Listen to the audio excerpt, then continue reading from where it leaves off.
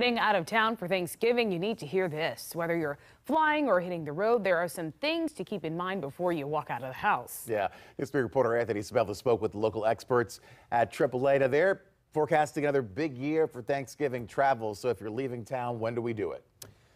Generally, the earlier the better, right? That's generally the rule you want to follow. The folks at AAA, they say Monday or Tuesday would be best if you can manage it.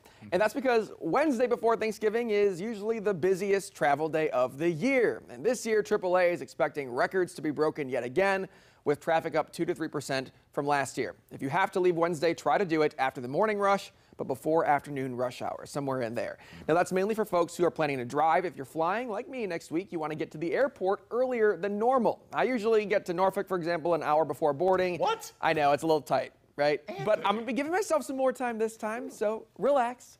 AAA says it may be best to call ahead, too, and check your flight status, even if the weather here is good. They may stop you in Norfolk and not let you fly because Atlanta's in bad shape or New York's got snow or things.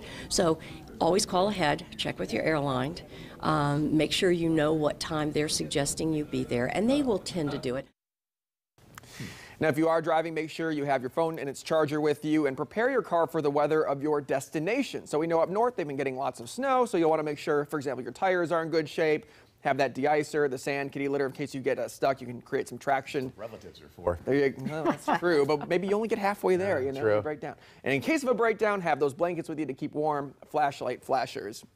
You only arrive an hour before boarding?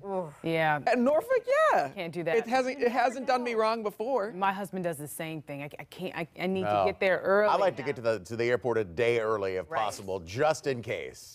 Well, my record is much less than an hour, so I'll tell you about that. Oh, You not know, recommended. 7:16. By the